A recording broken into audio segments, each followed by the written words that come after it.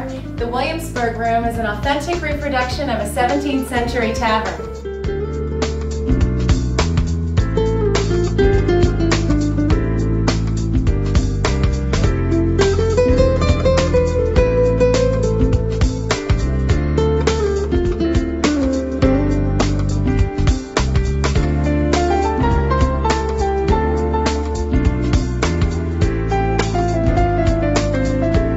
The bar alcove displays 18th century brass panels, each depicting the four seasons.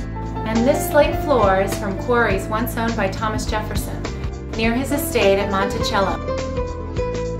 This gorgeous wine cellar is paneled in oak in the same design as the Windsor Room in London's Connaught Hotel.